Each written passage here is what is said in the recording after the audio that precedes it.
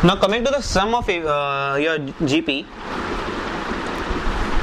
जो फॉर्मूला आपके पैकेज में भी गिवन है वो कहता है Sn is equal to a into R S to power n minus one upon r minus one, otherwise a, अगर r इज इक्वल टू 1 है तो na, for not equal to 1 आपका r S to power n minus one ये बन जाता है। तो आइए इसका प्रूफ करते हैं, पहले देखते हैं ये ऐसा क्यों हुआ। अगर मैं देता हूँ s summation is a plus A R square up till A R minus one. यहाँ कंफ्यूज नहीं हुए, ये सिंस यहाँ पर n माइनस वन है तो दैट डज नॉट मीन कि ये इसमें n माइनस वन टर्म्स है, इसमें n टर्म्स हैं तभी यहाँ पर n माइनस वन है, बिकॉज यहाँ पर r एस पर 0 है। Alright, so this contains n terms. कई स्टूडेंट्स ये गलती करते हैं कि n टर्म्स है तो यहाँ पर a रेस पर n आना चाहिए। ऑलराइट, एक हमेशा कम होगा बिकॉज ये have included r equal to 0 over here. अगर मैं इसको r से मल्टीप्लाई कर दूं कॉमन रेशियो से तो क्या हो जाएगा, A R plus A R square up to A R minus one plus A R N, एक नई टर्म आ जाएगी। मैंने इनको उनके रेस्पेक्टिव टर्म्स के नीचे नीचे लिखा है, ठीक है। a में मल्टीप्लाई करा r, you get it this, A R में मल्टीप्लाई करा यू गेट दिस, ठीक है। A R N minus one में पुट करोगे तो आपको ये मिलेगा। Alright, now I will subtract these two terms, तो क्या मिलेगा मुझे s into one minus are, ये वाली सारी टर्म्स कैंसिल हो जाएंगी, बचेगा क्या a minus A R raise to power n, ठीक है।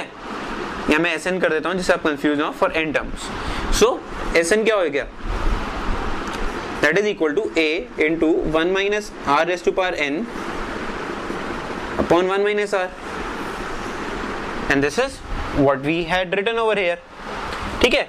अब ये वाला केस तो ठीक आ गया, समझ में आ गया। अब ये केस क्या कहता है, second case, when r is equal to 1 it becomes na, मतलब जैसा आप कोई ले लीजिए, रिपीट हो रहा है 3, ठीक है, 3 प्लस 3 प्लस 3 प्लस 3, इसमें रेशियो क्या है 3/3 1, 3/3 1, तो कॉमन रेशियो क्या हो रही है यहाँ पर 1 ही है, that is r equal to 1। So it is nothing, that is you are adding 3 n number of times, सो इसीलिए n इंटू a। ऑलराइट, सो ये फॉर्मूलेस थे सम के लिए।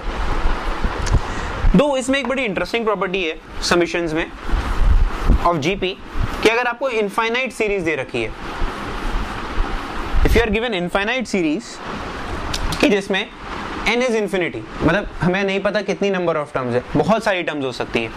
ऑलराइट, सो हम क्या करते हैं, हमें ये फॉर्मूला पता है Sn का। अब इसमें थोड़ा लिमिट्स का कंसेप्ट यूज करेंगे थोड़ी देर के लिए, जो 11th स्टडिंग है they might feel some problem over here, but मैं I will try to explain it.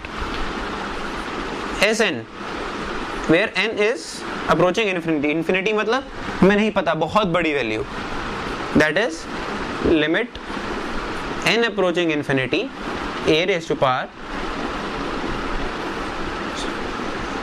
Sorry a नहीं तो a रेज़ टू पावर नहीं, a into r raise to power n minus one upon r minus one. सो हमें ये term मिली है। अब हमें इसे लिमिट सॉल्व करना है, और we can write this age limit n approaching infinity a into one minus one by r multiplying and divided by minus one. अब हम अगर इसको अलग अलग टर्म्स लिखें, खोल दें, तो ये तो हो जाएगा वन माइनस आर, ये रह जाएगा limit n approaching infinity r raise to power n upon one minus are. Alright, तो इस केस में कंस्ट्रेंट लगा दें कि अगर जो आपका कॉमन रेशियो है that is less than equal to 1, मैंने मॉड इसलिए लगाया, that means r is between -1 to 1।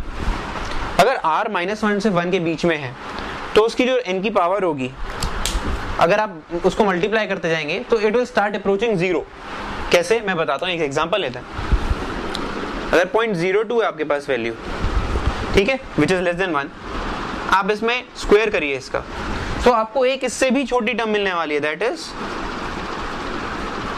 0.0004, जो कि बहुत छोटी है एज कम्पेयर टू 0.02। अगर मैं इसकी पावर, अभी तो मैंने 2 ही ली है, अगर शायद यहाँ 20 होता तो अब सोचो कितनी जीरोस लगने के बाद एक नंबर मिलता which would have been nearly 0, तो ये वाली टर्म तो जीरो ही हो जाती है, तो इसलिए s इंफिनिटी बन जाता है हमारा, ये पहले वाला टर्म सिर्फ a अपॉन 1 माइनस r।